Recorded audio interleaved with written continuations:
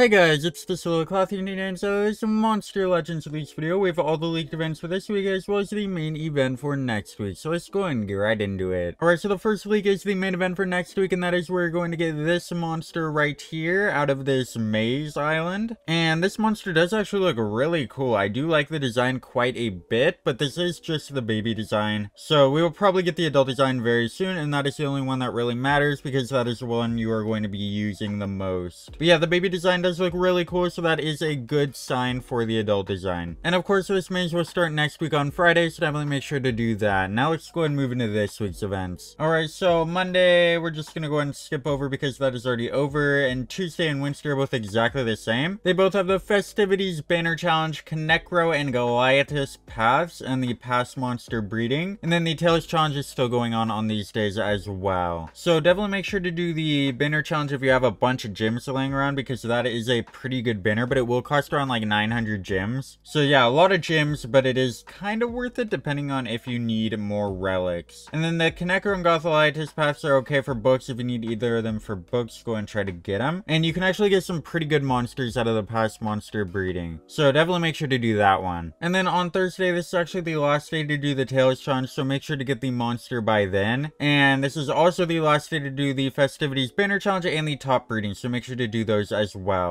And the paths actually only go until Wednesday, so do those by then. And then on Friday, the new bounty hunt starts, so definitely do that. You can get a free mythic out of that, and it is a pretty decent one. Actually, you can get a lot of free mythics out of that, but one of them is brand new. And the collector's breeding starts, so that one will be pretty great for getting monsters for books. It'll actually have monsters in a specific book, so you can go and complete that one. And then on Saturday, the brand new Valky's Progressive starts, and the bounty hunt will go until next Friday. The collector's breeding will go until Sunday, and then the Valky's challenge will go until Sunday as well. So yeah, definitely make sure to do the collector's breeding and Valky's before Sunday. And of course, you should do the Valky's challenge up until when you need to spend gems, so go ahead and do it free to play. Don't spend gems on it. And yeah, those are going to be all of the leaked events for this week. The main ones you are going to want to focus on are, of course, the two main events, the Tails Challenge and the Bounty Hunt. And then the breeding events are great for books, so definitely make sure to do those. And the paths can be good for books as well, so make sure to keep an eye out for that. And the Banner Challenge can be good if you have 1,000,000 gems. So yeah, those are going to be all of the events you need to focus on. Make sure to let me know down in the comments which events you are going to be focusing on, and I'll see you guys in the next one. Over to like, share, and subscribe. Goodbye.